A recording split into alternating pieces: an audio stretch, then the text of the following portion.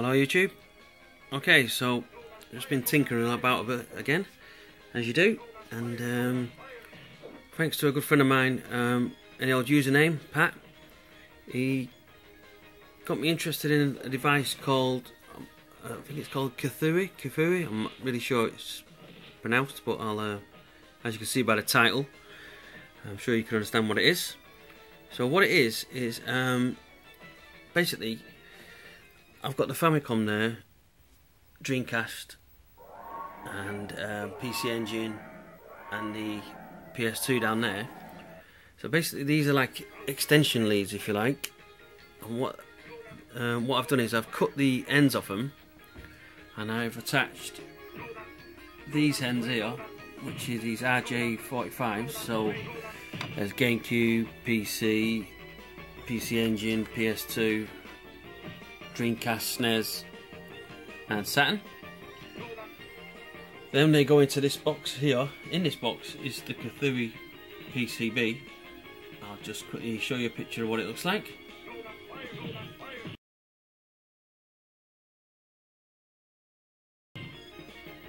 And because basically this is the board inside here is meant to go inside a joystick, if you like. So you have one joystick which you use for all systems, but I didn't really want to put it inside a joystick. I wanted to use my own joystick, and I wanted to use it on other things as well. So I've since wired the Cthulhu to these sockets here. It's a bit long-winded, so stay with me. And then these sockets go to this 15-pin DIN here,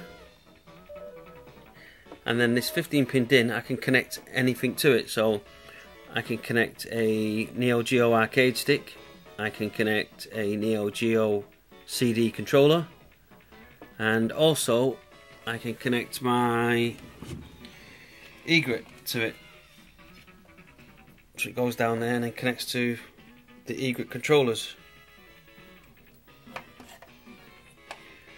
So basically what it is, it's one unit in this box which controls all these systems just by plugging in this RJ45.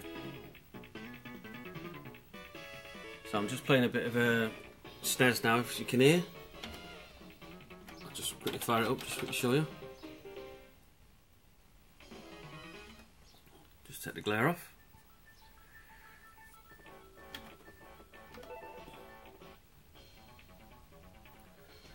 So as you can see,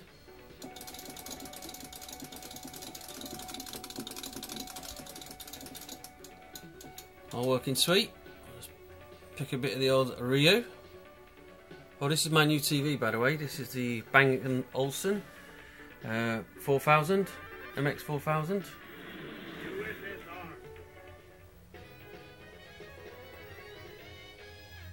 Let's try and get you a good shot. Oh.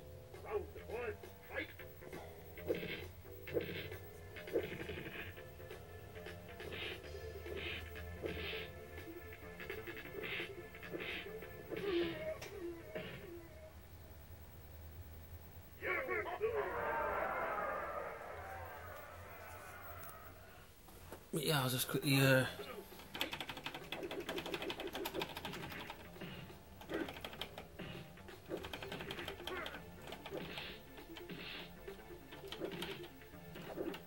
you it all working, as you can see. But yeah, I'm pretty chuffed with it really, because now it's one device. Apparently this Cthulhu here also does PS4 and Xbox One, Xbox 360 with a little add-on to the PCB inside. So down the line I guess I'll look to add that. But overall I'm very impressed. Because now there's no need for any paddox, no more, no lag as well. It's like instant input. And yeah, I'll just show the Neo Geo CD controller. Okay, so I've got it connected up now to the Cthulhu. I'll just quickly start the game.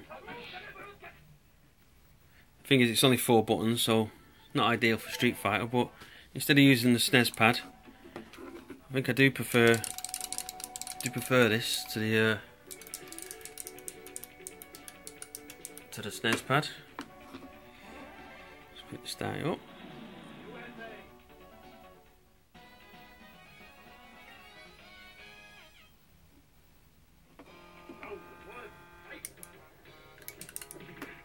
As you can see, the buttons.